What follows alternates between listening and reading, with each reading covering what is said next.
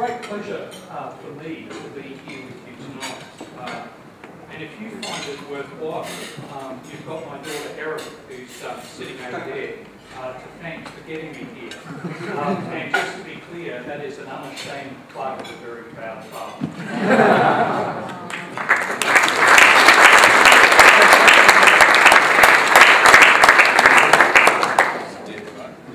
I'll pay for that later. After your rich program of speakers this week, you don't need me to stand here and tell you how important Asia, and especially China, is to Australia. That's a given. It's why the Prime Minister has announced a white paper looking at Australia's engagement in Asia. It's a recognition that Australia needs to become more Asia literate, to better understand Asia in all its dimensions, political, economic, and cultural, and position our economy and society appropriately to respond to the challenges and opportunities that the Asian century will create. And China's role in that Asian century is central. Forums such as this one can make an important contribution, bringing together the people that are the future of the Australia-China bilateral relationship. We've already covered a wide range of issues, from the role of the Chinese diaspora to Australia's Indigenous challenge. I think that was a really good thing that you covered that. Our trade relationship, but importantly, you didn't stop at that. You discussed our creative industries from both countries, and of course, China's international role. What I want to do tonight is just focus, as you wrap up the 2011 Australia-China Youth Dialogue, on a few of the key challenges and opportunities that you will face as future leaders and drivers of our bilateral relationship. So this isn't about me and my generation. It's not even about Paul's generation. It's really about the generation of those who are coming behind us. So let me start with two key challenges for Australia. For the first time, Australia is in a situation where its major economic partner is someone different than its major strategic partner. What does this mean, and how do we respond to it? Second, how do we effectively manage the sheer scale of Australia's economic relationship with China? Now, our economic relationship with China is crucial to our future, but our strategic relationship with the United States is at the heart of our overall approach to foreign and security policy. How China and the United States interact with each other in the decades ahead is of fundamental importance to Australia and the region as a whole. As a significant regional economy and a strategically important country to both the United States and to China. And let's face it, Australia is a significant country in its own right. It's the 13th or 14th largest economy in the world. How Australia manages its bilateral relationships with these two world powers matters. It matters for us, it matters for them, and it matters for the other countries in the region. We have a strong complementary economic relationship with China, which benefits both our countries. Colleagues of mine like Jeff Brady, who's over here at the corner, have made huge and invaluable contributions to that over many, many years. What we need to do now is to continue to build on that relationship. In traditional sectors such as resources and energy, which have proved so profitable for Australia, in manufacturing, which has proved so profitable for China, but more importantly, in the new areas, in services, in agriculture. But we shouldn't just talk about trade. We should start to talk more about how we build our investment relationships in ways that ensure we both prosper and grow as our economies develop further. But we also have to recognise that our different histories, our political systems, and indeed our strategic interests mean that there is potential for tension that each country, the tension in the relationship, that each country will need to work at if we're to manage our relationship effectively. We have to recognise that there are some areas where we'll have to agree to disagree, while respecting each other's points of view. It's important, though, that we have systems in place to help minimise or address these tensions, to ensure they don't impinge on the development of our strong overall relationship. At a government level, we have a strong network of bilateral dialogues which provide opportunities for our two countries to engage on issues ranging from economic ties to climate change, defence relations to human rights. And as someone who's participated both in my previous role as Secretary of Department of Climate Change and in my role before that as Deputy Secretary of the Treasury, in a number of these dialogues in the economic and financial sphere and the climate change sphere, I understand just how productive and worthwhile they can be both for China and for Australia. To further these contacts, I'll be travelling to China myself next month to meet with a range of senior officials, business people and other experts. That's probably my 10th trip to China in the last decade. But broader people-to-people links are also crucial, and Australia needs to strengthen its China literacy in a literal sense as well as commercially and culturally. We need more people like you, studying each other's languages, our histories and our culture, and more importantly still, developing friendships. Not just friendships that you make for this week, but friendships that will endure for years and decades ahead. But we need to go beyond just those of you in this room. We need to find ways where we can use less formal engagement between our two peoples, maybe through social media networks, blogs, whatever, but ways that help us to understand the issues that concern our respective populations. It's only by the people of each country knowing one another that we'll actually really be able to build and develop the relationship that will be so important for both of us. The strength of our trade relationship with China is itself another challenge for Australia. China's rise has been accompanied by a rapidly growing demand for Australia's energy and mineral resources. And growth in China's manufacturing sectors has led to an increased global supply of low-cost manufacturers. As a net exporter of resources and a net importer of manufacturers,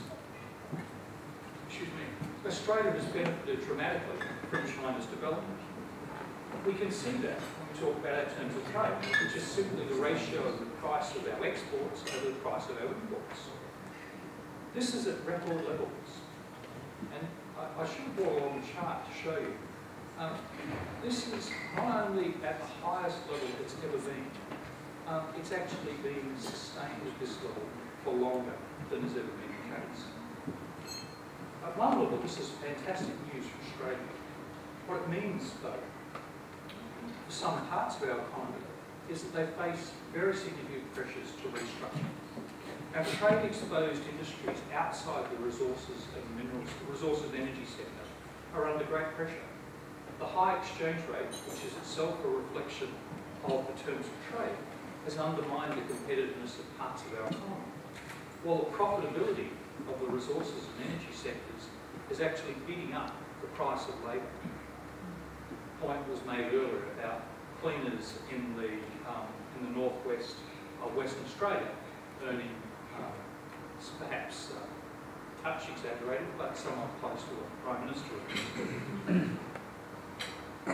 I'm resisting the temptation to make a statement about the task the Prime Minister faces and the task that take that as read. But as I've said elsewhere, it's as if we woke up one morning to find the world has made us richer. But to benefit from that opportunity the world has provided us, Australia has to accept that labour and capital will need to be deployed differently than has been the case in the past. What this means is that some sectors and some firms in our economy will have to grow more slowly so that the more productive parts can grow more rapidly. We need policy settings which facilitate such change rather than trying to impede them. We need policies that promote investment, innovation, education and skills. Policies which can increase our ability to innovate and capture new opportunities and which will deliver productivity gains we need to continue to lift our living standards. Given the volume of our bilateral trade, an issue that I've reflected on in other speeches and I must say in doing so has attracted a great deal of attention, is Australia's exposure to the risk of policy missteps or major economic fluctuations emerging from China. This is important, but as I've tried to emphasise elsewhere, there's nothing new in this. In the past, we've been reliant on markets in the United Kingdom, the the US or in Japan to the same extent, or indeed in the case of the UK, even more so than our reliance on the Chinese market. What's new is that unlike the situation China faces today, those countries were not themselves trying to undertake a massive economic transformation at the same time. And it's that massive structural transformation that opens up the risk of policy missteps.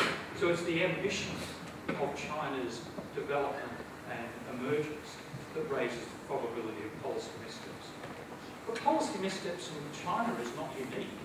It's not a uniquely Chinese phenomenon. For those in this room, perhaps I'll just point to Jeff and myself, who are old enough to remember the experience of the 80s and 90s, when Australia opened up its economy, when we broke down a lot of those command and control, those tight features of our economy, we faced dramatic challenges of adjustment.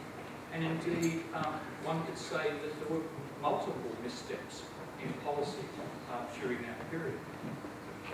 What it means for Australia is not that we should wring our hands about the risk of policy missteps in China. We should work with our Chinese colleagues to help them ensure that they minimise that probability.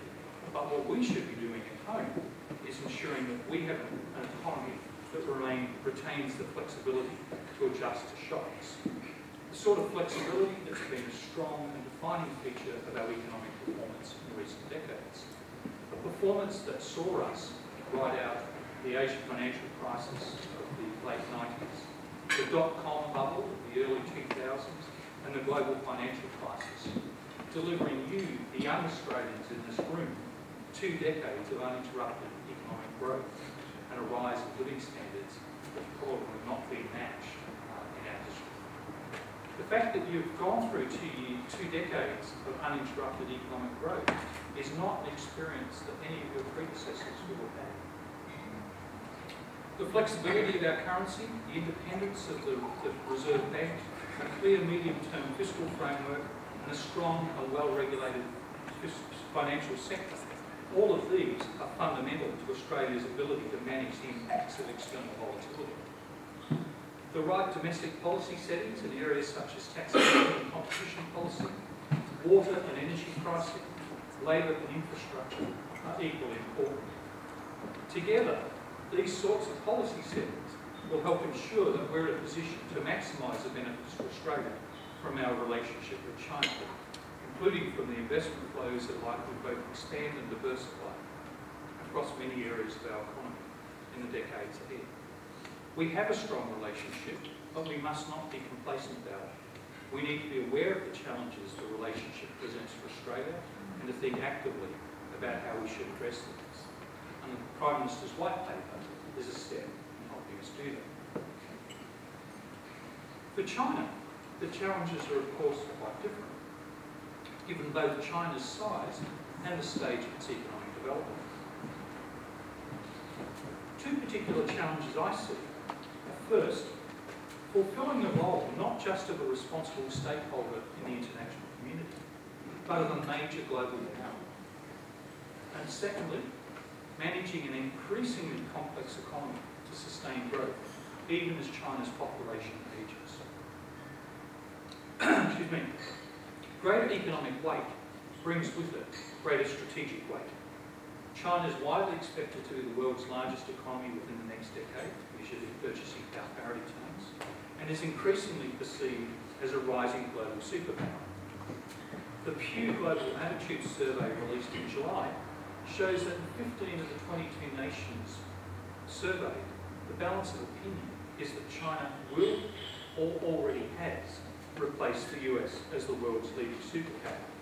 This is a view that has increased substantially over the past 2 years.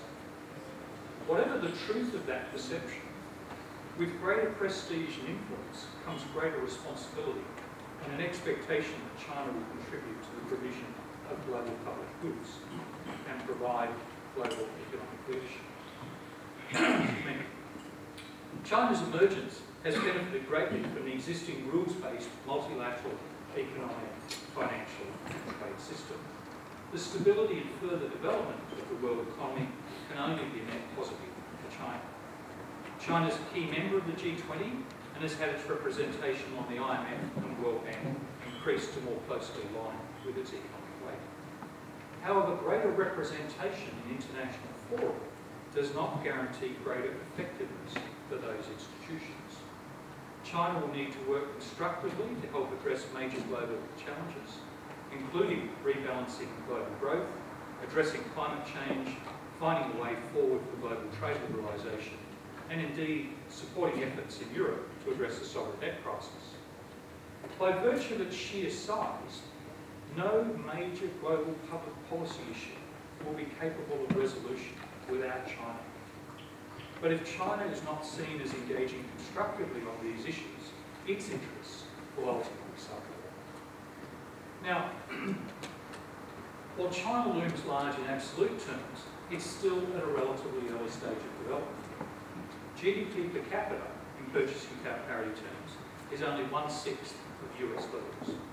Even by 2016, when the IMF expects China to exceed the US in terms of the size of its economy, its GDP per capita will still be less than 1/4 of that of the United States.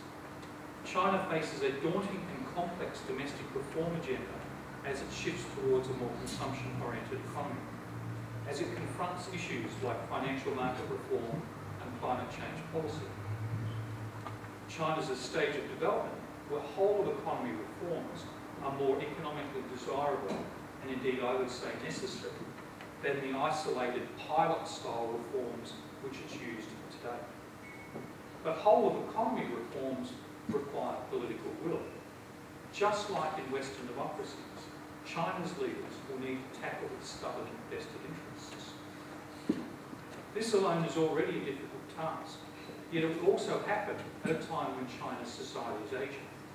China's latest census shows its population has grown more slowly than in the past, but with a sharp rise in those aged 65 and over. UN data projects the share of the working age population, which is 15 to 64, and the total population will start to fall from 2014.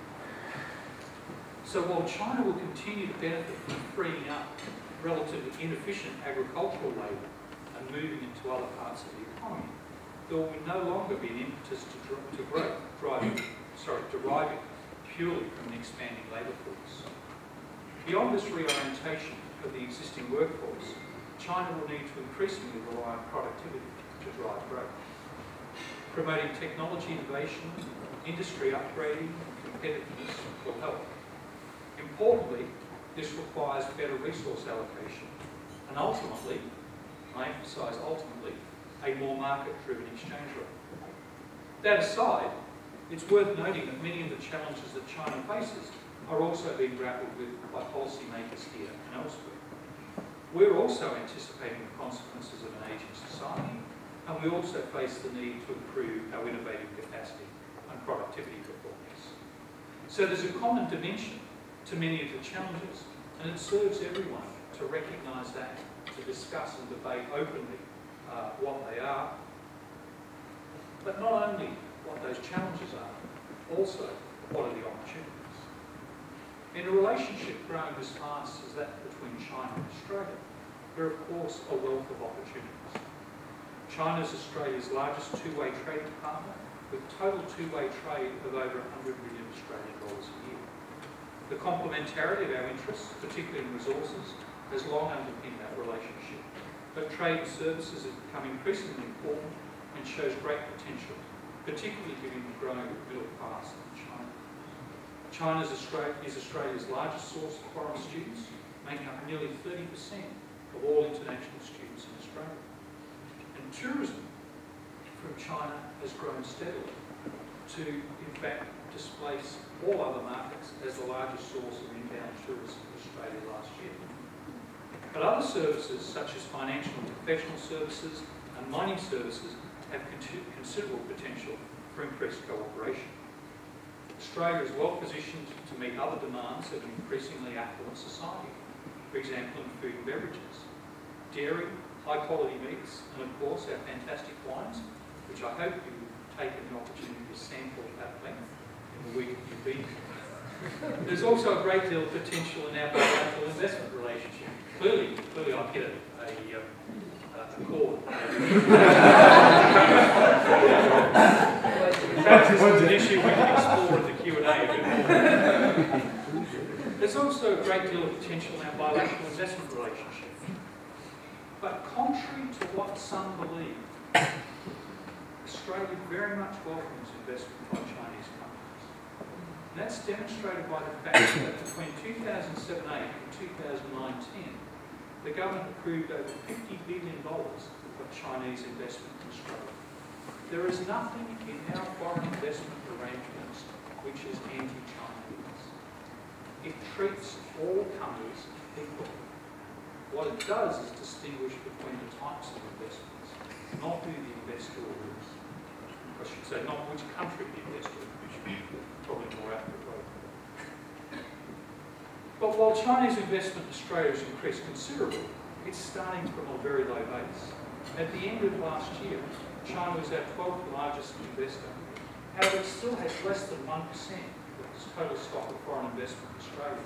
Compare that to the US at 28%, the UK at 24%, and even Japan at 6%. So there's a lot of opportunity for China-Australia investment. But I'd also emphasise investment's a two-way street. World-class Australian companies also want to invest in China, and we'd like to see greater opportunities opened up for them as well. Of course, we're not alone in seeking to increase and broaden our bilateral ties with China. The rest of the world is doing the same. The Shanghai World Expo last year was the largest ever held, demonstrating the extent of global interest in China. This means Australia cannot take the relationship for granted. We need to continue to work to strengthen and expand our ties.